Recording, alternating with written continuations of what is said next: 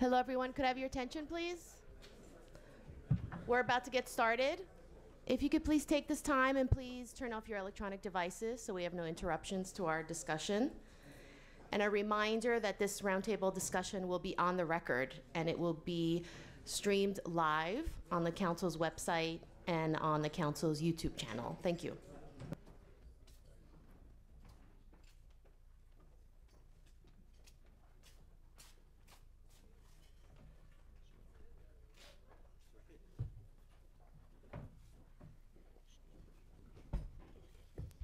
These on? Well, good morning. Welcome to the Council on Foreign Relations, also known as Ice Station Zebra.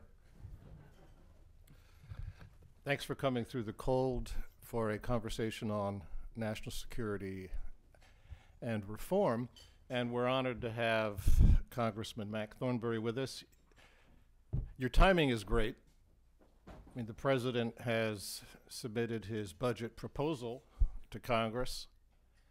He's also submitted an authorization for the use of military force to Congress, and so we have with us arguably the most authoritative voice in Congress on both issues. So I think you'll enjoy hearing the chairman's remarks on both of these big public policy questions. He has a distinguished career, as you know. I mean, we're lucky actually to have him in this job, since not only is the chairman of the HASC, as it's known inside the Beltway, but he also served on the Intelligence Committee and on the Budget Committee, which is an important part of this puzzle. And in fact, the congressman agreed to, in his conversation this morning, to enlighten us a bit on this complicated budgetary process that he has to manage, as well as the actual numbers themselves. So my name is Jim Shinn, and my marching orders this morning are to engage the congressman in a couple of questions for about 30 minutes, and then turn to the members for your questions and comments. And I could tell, since they sent me the list of attendees last night, that you have drawn a particularly knowledgeable and well-informed group, and I think you'll enjoy the dialogue. So I thought maybe we would ask your views in two general areas, both of which your committee has considerable purview over. The first is the big question of arming, equipping, and training the armed forces themselves, right? I mean, that's the principle, but not the sole responsibility of oversight for your committee. And the second question is your views on the use of force, both for deterrence and for the actual conduct of combat operations. And again, Congressman Thornberry's committee and he personally have a considerable role in shaping that on both counts. So maybe the first question would be, in terms of the budget itself, what do you make of this $580 billion submission, particularly given the budget caps, which are still in effect? It's complex, and actually the next 2 weeks I think are going to be very important for us in the House in sorting through how we excuse me try to have enough budgetary resources for our military and still deal with the Budget Control Act and its aftermath. And y'all probably don't want to go back through the whole history of this, but just briefly, if you'll remember, in 2011, Congress passed, the President signed this thing called the Budget Control Act, which reduced spending a certain amount, and then it set up a super committee to try to reform entitlements to reduce spending another amount. And as a forcing function, though there was not some sort of mandatory spending or entitlement reform, there would be these automatic cuts to the discretionary side of the budget, half from defense, half from non-defense spending. So the super committee failed, And defense spending in real terms has been cut 21% since 2010. So that's what's happened. Now, the 2/3 of the budget that is mandatory spending has not been touched. The domestic discretionary has been cut, and defense, as I mentioned, has gone down 21%. So, but that's the current law. So unless you change that current law, the amount of money we have, and it's hard to compare apples and apples. If you look at the 050 budget account, the current spending for defense would be $523 billion, which is about flat with last year. And so unless we find a way to change the law, and that means get the president to sign something, we're going to be at that level. And all the military advisors say that is at least $40 billion too little. Again, I won't go on too long about this, but so some of my colleagues say, well, the military's gotten by okay the past couple years, we can continue to get by with it. Part of what's happened is they have deferred training, they have deferred maintenance, they have bought fewer things. So rather than buy 20 airplanes at the most efficient rate this year, we'll buy 15. And push off those purchases to future years, which means they're going to be more expensive, and we don't get them as quickly. So does this mean that no matter what budget your committee comes out with, if they don't change the budget caps, then it automatically drops back down to the magic number? I think it's $499 billion, right? Yeah, that is true.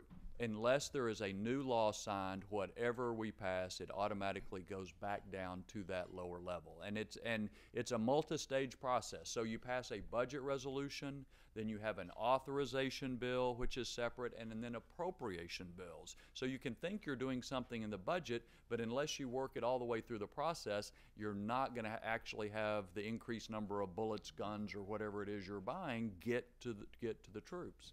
And of course, we deal with this budget, and I know we'll talk about this in a second, in a world with more complex threats probably than we have ever faced, at least as far as the testimony that we've gotten in the committee goes. So it's a pretty scary time to continue to be drawing down on the capabilities that our country has available to it. So as I understand it, you have to manage both the mathematics of the budget on the one hand, that complicated process, but you also have to manage this sort of analytical process of trying to figure out, well, how much is enough? And in fact, I was watching a YouTube clip of hearings he held recently, and one of his members was complaining somewhat plaintively that, this budget's just so big and it's so complicated that unless you're doing this for a long time, it's difficult to see if we, the committee, are actually providing oversight on whether the components of the budget and the size of the budget actually meet national security needs of this country, in your judgment. And the way it was done conventionally was that you'd look at the QDR, right, the Quadrennial Defense Review, that said, here are the big risks, and then you look at the budget and you'd compare the two, and the delta, the difference between those was how much national security risk you were taking if you made the budgetary choices that you made. How do you approach that process? And how much risk, in your view, is this country exposed to if we go forward and hit the budget caps and it drops back down to this blunt instrument of sequestration? Yeah, a lot is the short answer.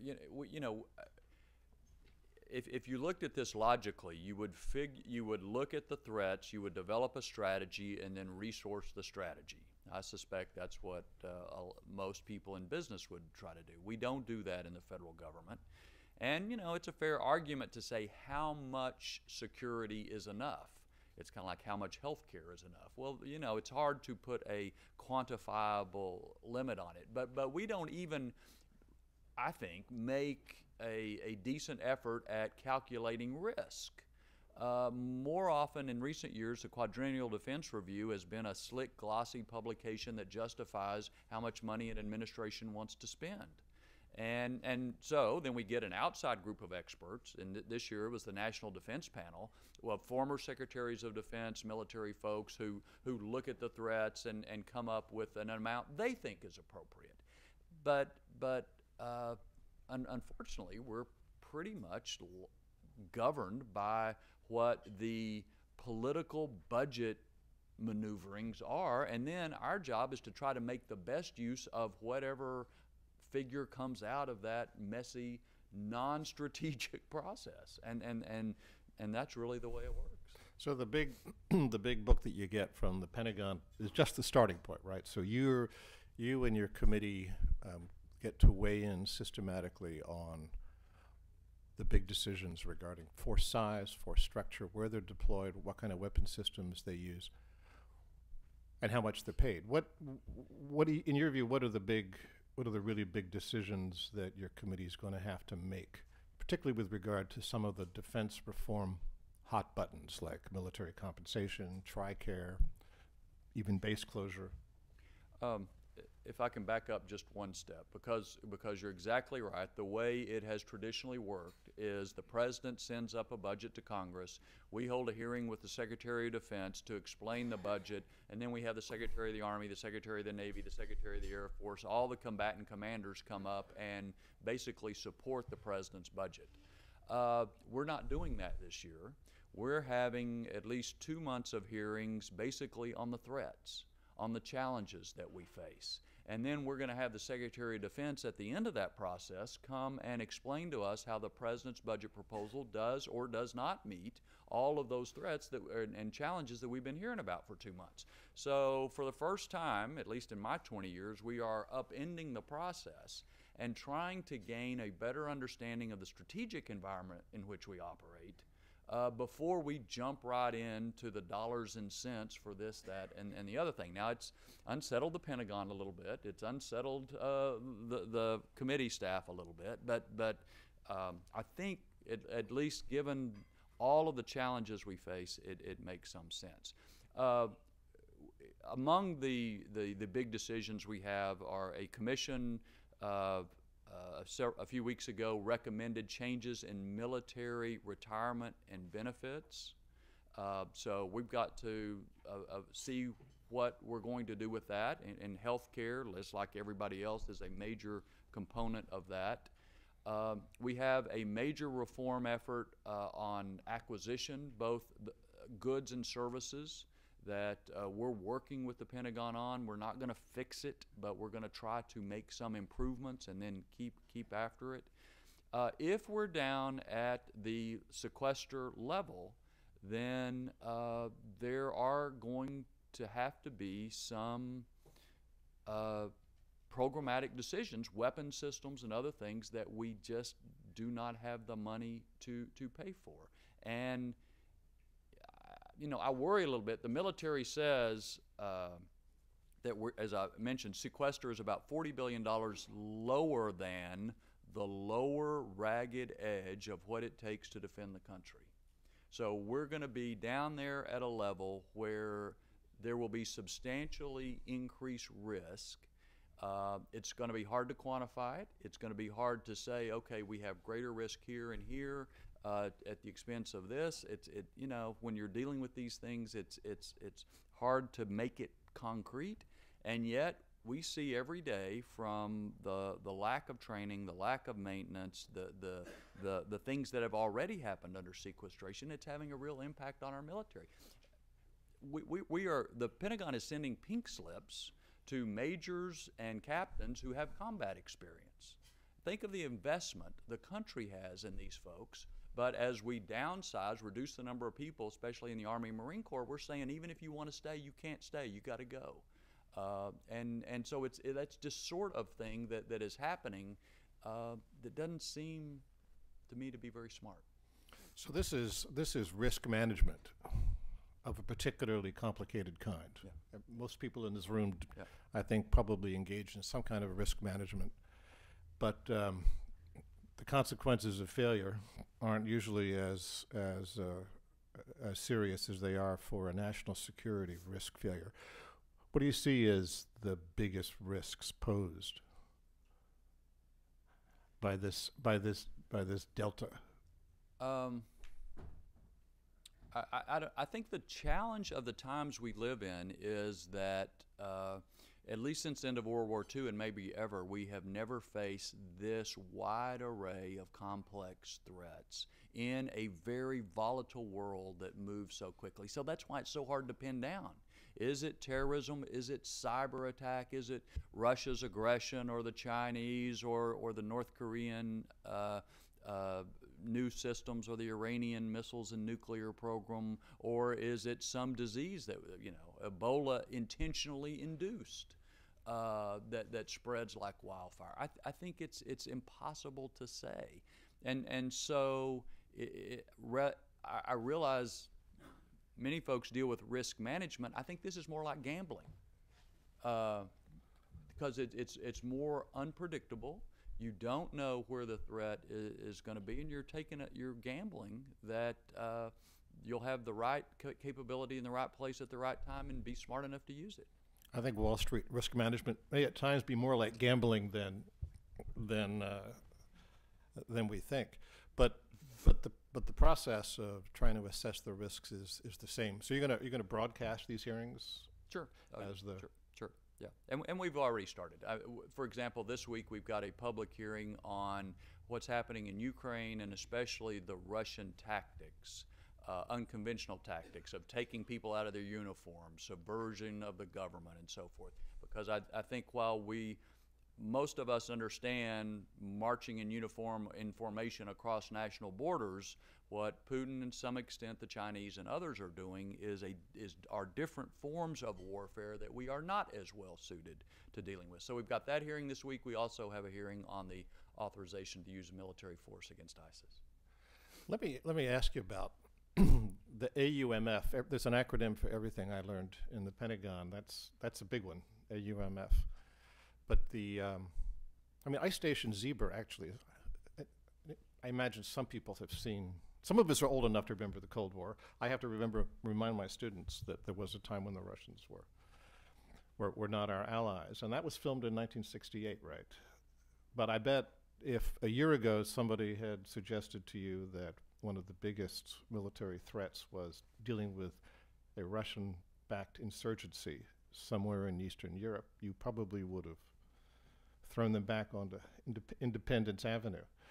What do you make of this, of the president's proposal for the authorization of use of military force, which is really, as I understand it, focused on ISIL rather than the Russians per se?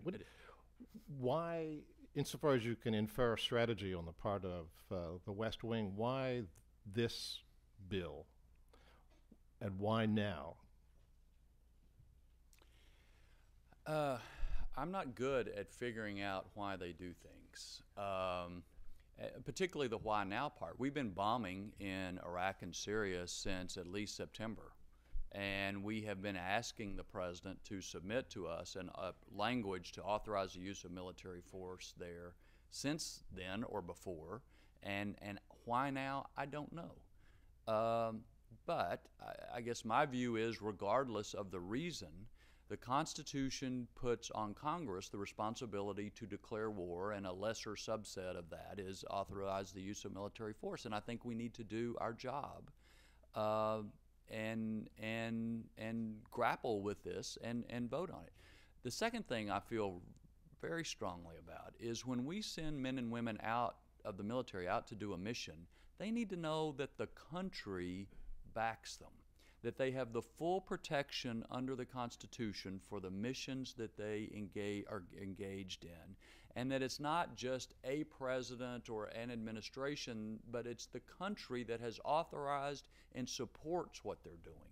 So in addition to the constitutional argument, I think they deserve to have the Congress authorize the broad parameters of what they're sent to do, and then of course the president as Commander-in-Chief tactically tells them how to do that. I've got qualms about the language the president sent up. As y'all may know, it includes a number of conditions. It does not authorize enduring offensive ground combat operations.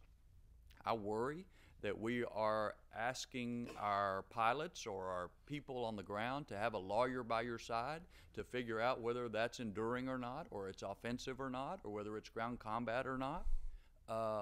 And we are in this kind of ironic situation where where many Republicans want to give the president broader authority, many Democrats want to give him, constrain him further, and so how is this going to come out? I don't know.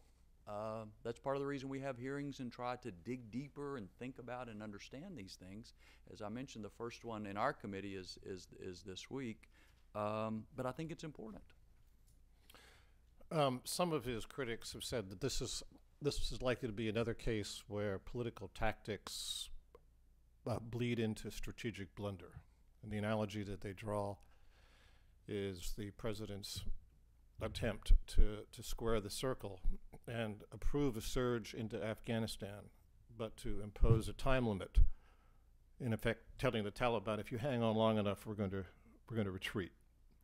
Some say that in his attempt to square the circle between his base and the fact that the Republicans control both houses, that he's setting himself up for another strategic bind, another strategic error some point down the road. And who knows how ISIL is going to turn out. Those who are even a bit more cynical believe that that this is not going to go very well for quite a while, and the president is looking to share responsibility / blame with the Congress so that he and his party are not forced to bear the full weight of the strategic blunder that has come in part from his premature withdrawal from Iraq and the lack of an effective strategy to counter ISIS. I don't know. What I do know is that I think this is the most sophisticated, best equipped, best trained terrorist organization we faced. And my opinion is the momentum, they still have the momentum. It's still growing. And so it must be confronted. It is not up to us alone to confront them. As a matter of fact, it is important for Sunnis to be in the forefront of this. But I absolutely believe that the other nations in the region are not going to step up to the plate if they have doubts about whether we're right with them and behind them. And these doubts about the reliability of the United States as an ally permeates their decisions on what actions to take, as well as the things involving Russia, China, and around the world. I mean, the tough question you'd want to ask, I suppose, would be, since you get both documents from the White House, are the components and size of the defense budget that he just gave you consistent with the outlines for the use of military force, particularly against ISIL? Another way of saying, will the military have the capability and the size required to exercise the force he's proposing to use in the region where he's proposing to use it? Yeah, I guess the key, though, phrase that you use there is the force he is proposing to use. And that gets back to, is there a strategy to really push back on these folks? Or is this kind of a more of a contain as best we can for a while and hope that they collapse on themselves? I mean, if you step back, in trying to understand the administration's approach, step one is to try to get the Iraqi military back on their feet so that there can be some effective force other than the Kurds to push back inside Iraq. Now, to do that, you've got to get the Iraqi government to regain some of the trust of the Sunnis, and we don't see much sign of that so far, and that's the easy part. You know, the harder part is, how do you get a force inside Syria to push back? So we're about to start training a small number of people, but even the military folks doing the training say that the goal here is over the next few years to enable them to be better able to defend themselves, not some sort of offensive action against ISIS. Back to your point, I think that's right, ideally, but you've got to have some sort of idea what sort of forces, what sort of strategy you want to employ before you know whether it's resourced appropriately. And one of the questions I'm going to have in these hearings is, okay, you're asking us to authorize the use of military force. What is your strategy for success? Because I'm not sure we've heard it so far. Maybe one last question, then we'll turn to the members. I mean, there's another puzzle here, which is, as you said, whether resources are commensurate with strategy. What do you make of the so-called Asia pivot? And do you see either an action so far by DoD or by statements of strategy that you've received from your various testimonies from the Pentagon, that the Asia pivot is real? Are there changes in force structure commensurate with that, or is this political rhetoric? I don't see much evidence that it's real. When you pivot, you turn away from something towards something else. I don't know of anybody who disagrees with the basic point that East Asia is a region of increasing importance to the world, and it will continue to grow importance.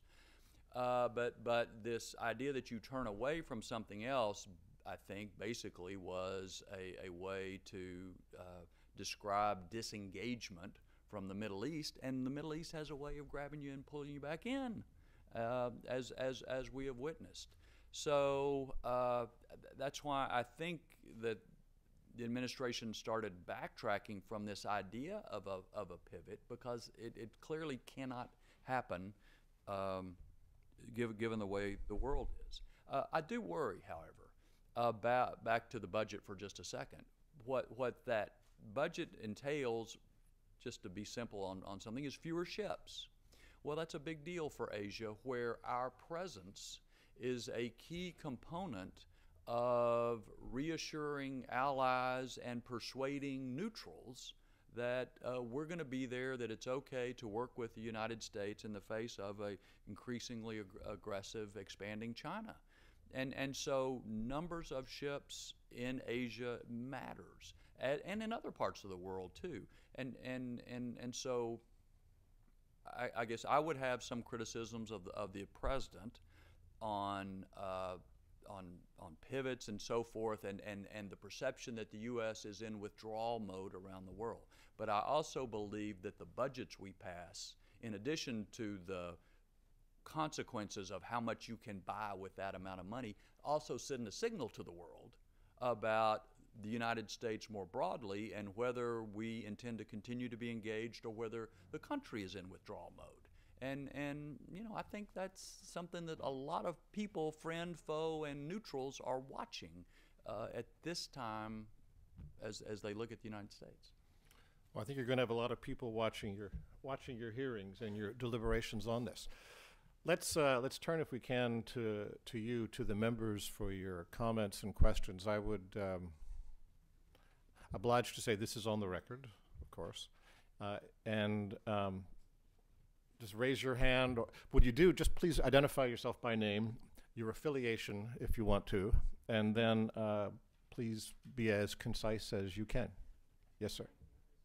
President, my name is Roland Paul. I'm a lawyer.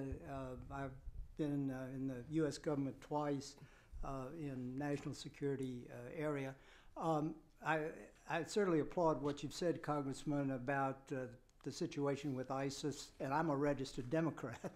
But I wonder if we flesh it out a little bit more. What can you say about whether the likelihood or how your committee might feel about adding forward air controllers or advisors at the battalion level that hasn't been done so far? Yeah, I think the administration would argue that would be permitted under this authorization. Again, there's three real conditions on it. One, as I mentioned, is enduring offensive ground combat operations. That is not authorized. There is a time limit of 3 years, and then there is a definition of who you can go after. ISIS and affiliated forces. Just as a brief side note, the administration does not want to change the 2001 AUMF, which is directed towards Al-Qaeda. So you do have Al-Qaeda affiliates side by side with ISIS inside Syria, and yet under the administration's proposal, they can do more against the Al-Qaeda affiliates than they can do against ISIS, even though they're side by side in the same country. I got some questions about that. But I think it's still a question for the president. Do you put forward ground controllers out there? Do you put intelligence collectors out there? If we're training the Iraqi military, do you allow those advisors to go into the field with them, which has been a key factor in success in training efforts in the past? You know, the president would decide whether that is permitted or not. I think all of those things would be permitted under his draft AUMF proposal, but still doesn't mean automatically that it would happen. Yes, ma'am. Bhakti Merchandani. I work at 1 William Street, which is a hedge fund. I've read some of your comments talking about how investing in the military and making military efforts strong and security strong goes well beyond investing in combat capabilities. With the budget as constrained as it is, and with the president's recent comments about investing in communities to enhance security, what are your thoughts on expanding enterprise funds beyond Tunisia and Egypt to bolster security, government investments in things like U.S. companies that are focused on cybersecurity? So government investments that would eventually ideally pay back. Do you think that's an attractive use of the funds in this constrained environment? Generally, yes. So, for example, a couple weeks ago, I was in Tunisia, and I think it makes a lot of sense for us to help, encourage, reward a country that is a Muslim country where the Arab Spring started, that just swore in their first democratically elected government. And so we ought to look for ways to work with people who are on our side, in part to help allay these concerns that the United States is not a reliable friend or ally. And I think we have to be smart about it. And, you know, some of the various programs, excuse me, we've had over the years may have built resentment as much as strengthened those bonds of friendship. So we need to be smart. You know, personally, I've always been a fan of the Millennium Challenge Account idea, where we encourage reforms, like legal reforms, that benefit the people in exchange for some of our assistance. Last point I would make is I think there is a very important role for various kinds of economic and non-military assistance for a variety of these countries. At the same time, I strongly believe there is no substitute for U.S. military strength. You know, those programs, the economic and development sorts of programs, are not going to be effective if you don't have security. And I think some of the writing and thinking on this topic, that security has to come first.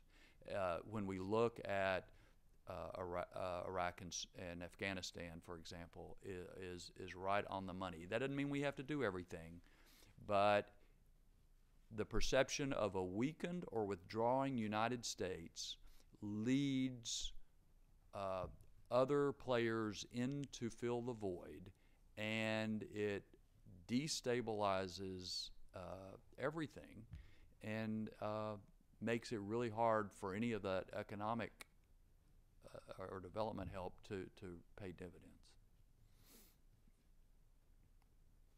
Bert, yeah. Mr. Chairman, thank you for coming.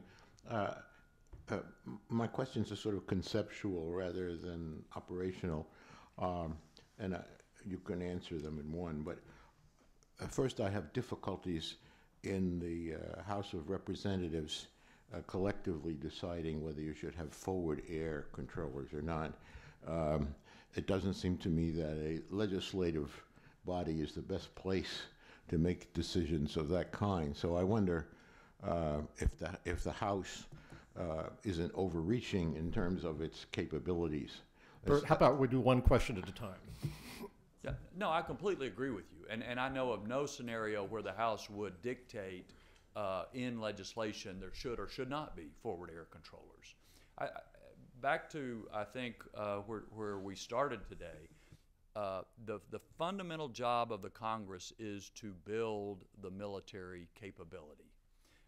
It is up to the commander-in-chief on how to use it. Now, it is also fair for us as an independent branch of government to make comments and even criticism if the commander-in-chief is not using that capability in as smart a way. But I completely agree that we cannot micromanage the battlefield, which is part of the reason I personally have concerns about these conditions on the AUMF, about what's offensive and what's not. Well, it kind of depends, you know, on the circumstances. So I think we have to avoid, while it's fair to comment, we have to avoid putting in legislation or in law overly restrictive constraints on any president. So yeah. Sir. D. Smith, Strategic Insight Group and Dallas Committee on Foreign Relations. A question on a budgetary matter. In operations other than war, where does the money come from? For example, the U.S. military deployment in West Africa for the Ebola crisis. Did that come out of the defense budget, or did it come from some other source? It came out of the defense budget. The president asked for, I believe, what we used to call supplementals, some extra funding to cover the costs of a particular operation or deployment, but it gets charged basically against the defense budget. And maybe more detail than you want to know, but there are some people who say that it's okay if we go ahead and fund the military at the lower sequestration level, we'll just make up for it with these supplementals, or what's called OCO, Overseas Contingency Accounts. There's a number of problems with that theory, but that is one of the discussion items going around Washington now, that even if we shortchange it over here, we'll make up for it over here. Yeah, that's sort of important vocabulary. It's called OCOA, so-called war funding. That's what it's usually referred to in the press, and that's, I think, about $50 billion. Yeah, it's in 60 the president's something this year. It's 50 for next year's request. Yeah. And there's I think a mistaken assumption that you could just slip stuff into OCOA and it won't get sequestered, but that's not true, right? That's not true, and it's also not true that we can automatically pass an increase in that budget. As a matter of fact, a couple years ago, we had a combination of Republicans and Democrats vote to significantly reduce that on the House floor. So the idea that you can automatically make up for deficiencies with this war fund, operational funding is false, I think. Yes, sir. Mr. Lee from People's Daily. Just 1 or 2 days ago, I heard that the U.S. will postpone the withdrawal from Afghanistan, right? So does it mean that the U.S. is worrying that the Taliban will have a kind of combination with IS? Or even if U.S. doesn't think that Taliban is a terrorist group? I'll set whether the Taliban is a terrorist group aside for just a second. I was in a meeting with the new president of Afghanistan a few weeks ago, and he strongly suggested to us that it would be beneficial to him if we did not withdraw our troops from Afghanistan on the pace that the president had announced. Not that there's a particular security worry, but as we've seen in Iraq, Afghanistan, and a variety of places, as we try to train and build up security forces, it takes some time. And if you leave too early, then you can really leave a problem. And so his request is, as I understand it, is to basically maintain current levels for the rest of this year in Afghanistan to give our folks more time to work with his, gather intelligence, and the sorts of things that we are helping them with, not in a combat role. And he thinks at the end of that year that he will be in a much better position to protect his own security. And remember, that's the goal. It's to help these folks be able to take care of their own security needs.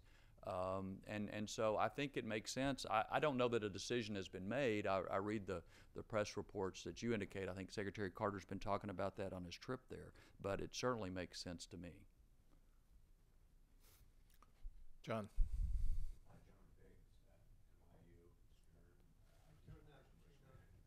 John, maybe turn your mic on, please. John Biggs, NYU Stern School. I teach a course on risk management, and what you face is beyond anything we can talk to our students about. So I'm impressed. But it seems that we've had a steady withdrawal in budgets from Western European countries over the years, military budgets, relying heavily on big spending from us. Are we making clear to them that the Russian threat can't be entirely financed by increased money coming from the U.S.? Is there any sign that they're stepping up to the plate and providing more money for defense? Oh, there's a few little glimmers of hope that some of them are waking up to the challenges that are in their own neighborhood, but not nearly enough. And I think that the administration makes that point clear. Certainly, when we have legislative interactions, for example, at the Munich Security Conference a couple weeks ago, that was made very clear to every European country that we had the opportunity to meet with. But we need to keep pushing because they're nowhere near. I think there's only 2 or 3 countries that meet the 2% of GDP threshold that NATO has set, and some of them, particularly the wealthier ones, are so far below that. You just think, good heavens. That's a really good question, because this whole sort of alliance management issue was I think one of the top usually is one of the top 5 issues in the QDR, and it's certainly, I think, going to be an issue as you sift through the budget proposal. Yes, sir. Scott Helfstein, BNY Mellon. Thank you for your comments this morning, Congressman. From your perspective, militarily, diplomatically, what do you think the next steps with Russia are? I think the next step needs to be to provide the Ukrainians more assistance with which to defend themselves. So the ranking Democrat on our committee, Adam Smith from Washington, and I have jointly introduced legislation that would require defensive lethal assistance be provided to the Ukrainians. And what we're talking about is the sort of things that can stop a tank or an armored car. Secure communications, so the Russians aren't listening to everything they say. Night vision goggles and so forth. Now, the German argument back is, well, if we give those sorts of weapons to the Ukrainians, Putin will just increase the ante, and so you'll have escalation and more people will die. I guess my answers to that are, number one, any people deserve the right to defend themselves. And for us to make the decision that, oh, they can't win, so we're not going to give them anything or any means with which to defend themselves is pretty arrogant and I think mistaken on our part. Secondly, I'm of the view that Putin will continue to push forward until he meets some resistance or pays some price. And if you're in the Baltics or in other Eastern European sort of countries, you're watching this very closely. Now, I can't, tell you that if we give certain things to Ukrainians, Putin will back off. I'm not saying that, but I am saying that he's denying that he even has Russian troops in Ukraine. He's who, me? I don't know anything about it. These are just patriotic Ukrainians who are rising up against their evil government. There has to be some increased price that he pays, and I think the Ukrainians are willing to take some of that on. So I think that's the next step, and then after that, I think a reassurance mission for other countries in the Baltics and Eastern European is important. Whether and we do some rotational things there now, but a greater presence of NATO and especially the United States would be beneficial. Will your bill pass, and what do you think this administration will do with your offer to? Yeah, I don't know what they'll do. I think it would have overwhelming bipartisan support. As I've talked with Republicans and Democrats in the House and the Senate, there is very little resistance to the idea that we should provide these sorts of equipment and weapons to the Ukrainians. So I think it would pass overwhelmingly. I don't know what the administration would do. They say they're still looking at it and studying it, but meanwhile, Putin presses on. Yes, sir. Gentleman with the spotted tie right there. Steve Rodriguez. I work in venture capital here in New York, and I actually heard your remarks at the Reagan National Security Forum. I think that's what it was called, Yeah. Which were very good. Given that the part of the topic, at least today, is defense reform, I'd be curious to get your thoughts. Obviously, we have Secretary Kendall work and now Carter in place.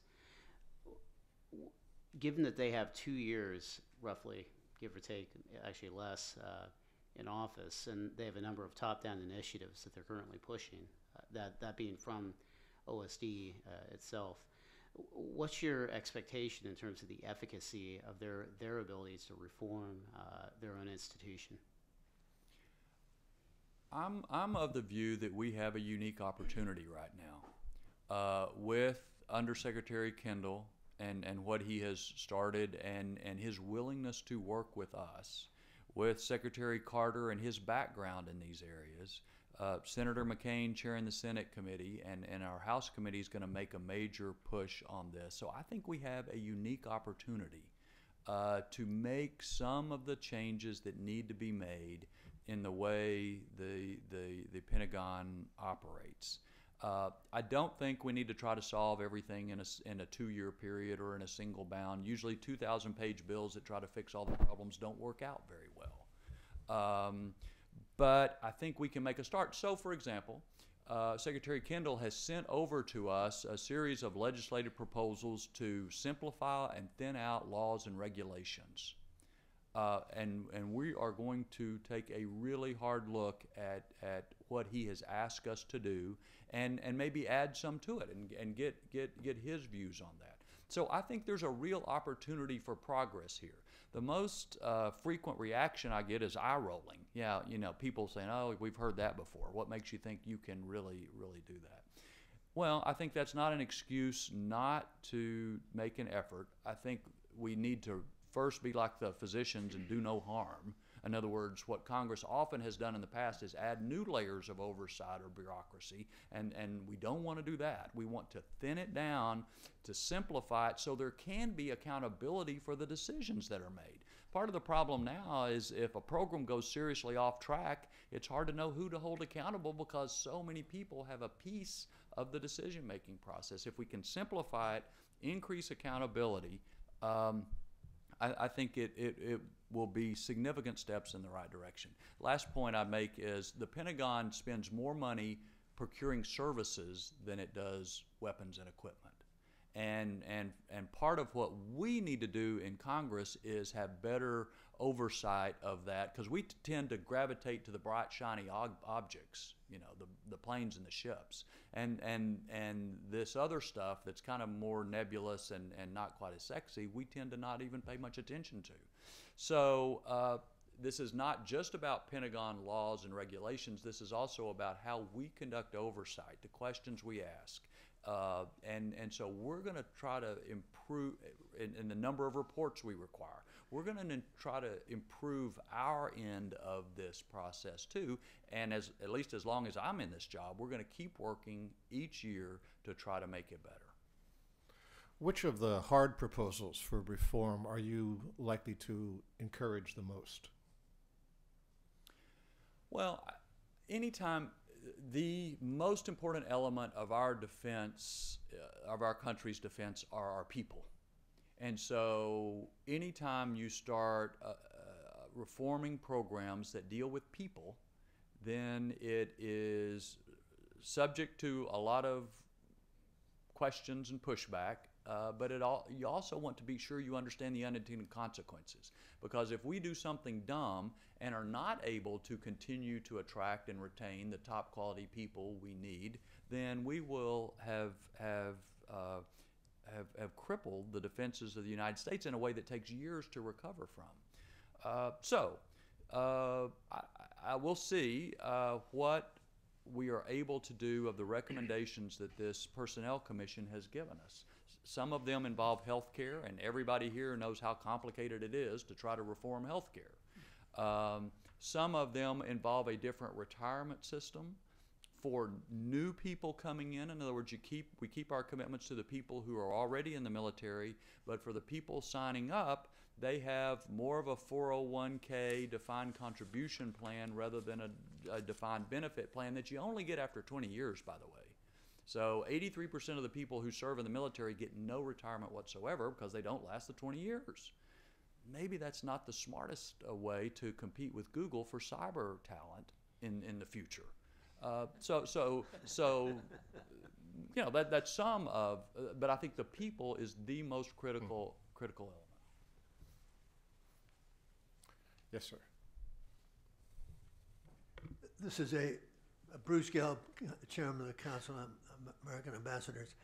This is I think, a relatively simple question, but for me, a very complicated one. What I keep seeing in the articles that I read is that our president, who has one of the lowest ratings among the American people in terms of confidence in his behavior and actions that we've had in a long, long time, the impression I have is that he can do what he damn well pleases if he wants to do anything on any one of these fronts that you're talking about without the authorization of the Congress or anyone else. Is that a fact? You're right, it's a hard question. He is, and I'm sure we don't want to get into a variety of other issues where the president has broken new ground in deciding what laws he chooses to enforce and what laws he chooses to change. But it is, as I mentioned a while ago, we have been bombing in Iraq and Syria since August, September, and only now, and for the last 6 months, he has argued, I don't need more authorization to do this. Everything I'm doing is covered under the 2001 authorization. And then, back to the why now question, all of a sudden it comes up and says, okay, I really want y'all to authorize this.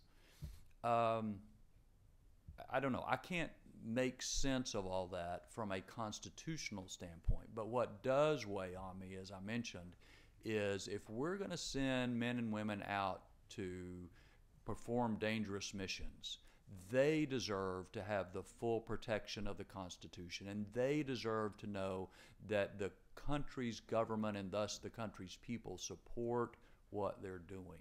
I think we owe it to them, even if we cannot understand how the president views his authority, or if he thinks there's any restrictions on his authority. I still think we owe it to those people out on the front lines. Yes, sir.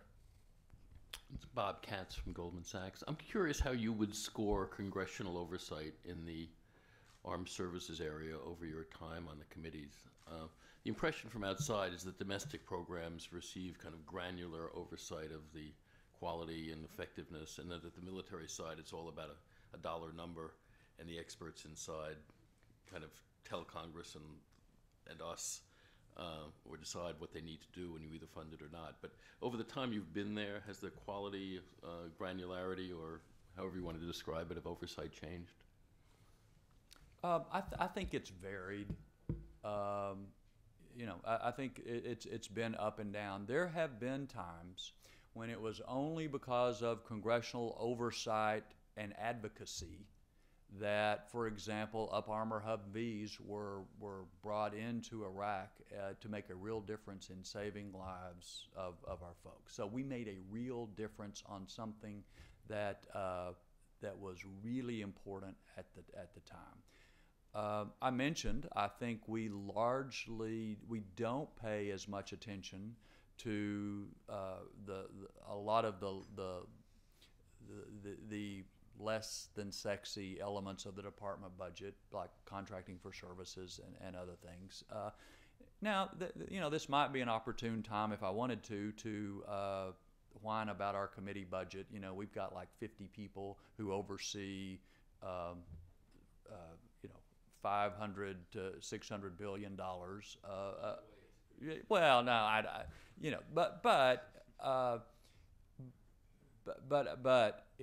here's, I have this view. I think there are some people in the Pentagon who like us to get embroiled down in the weeds on kind of some of the smaller issues that may be important to somebody, but if you're down in the weeds all the time, it's pretty hard to look up and see the bigger picture. And what the Constitution puts on our shoulders is this broader picture. So it's important to be able to dig down on particular systems and understand what's happening, but it is even more important for us to kind of have this bigger picture of where we're headed. What are the one of the story that stuck in my mind is when Dick Cheney was Secretary of Defense. After we won the first Persian Gulf War, the first call he made was to President Reagan to thank him for the defense items that were purchased and acquired during the Reagan years, because that's what they had to fight the first Gulf War with. So part of our job in Congress is to make the decisions in building the force that the next president and the next president will have available to him or her to defend the country. And I think it's really important for us to keep in mind that bigger, longer view. And if I had to give us a grade on how well we've done that over the years, it's pretty poor. We get down into the weeds too much and fail to have that broader and longer view. And so I hope that we can improve that. Yeah, it is true that risk management has a forward temporal component to it that we ignore at our peril. Questions? Bert, you have another bite at the apple? But a question, please. When Mr. Gates was Secretary of Defense, spent his life in CIA, at one point he remarked that he has more musicians on the payroll than the Secretary of Defense. The Secretary of State has trained negotiators to settle things, and his successor said, "I've got more lawyers in the Defense Department than the Secretary of State has to negotiate conclusions to these problems which we are bombing." You prepared to say on the record you'd like to see 10% of the defense budget be transferred to the State Department so that we can settle some of these problems which we're just bombing? No. I spent a year at the State Department. I appreciate what they do, but going back to the conversation we had a few minutes ago, diplomacy is not going to work without a strong, credible U.S. military. Now, I am willing to cut 10, maybe 20% off of the bureaucratic overstructure in the Pentagon.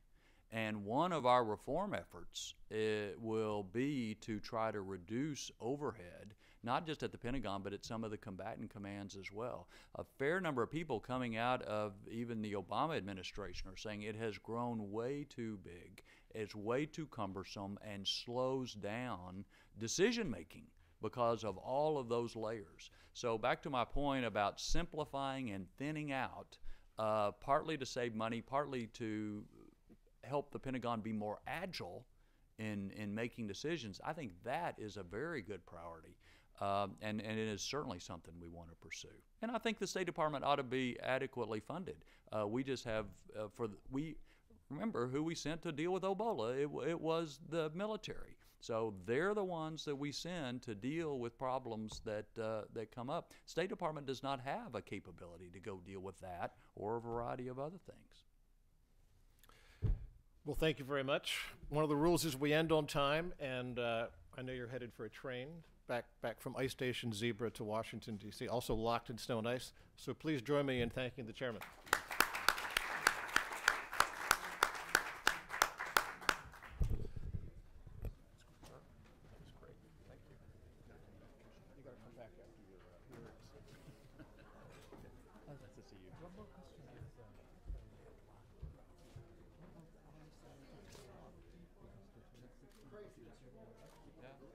We will watch that.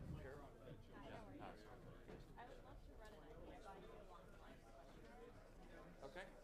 Okay. I'm going to give your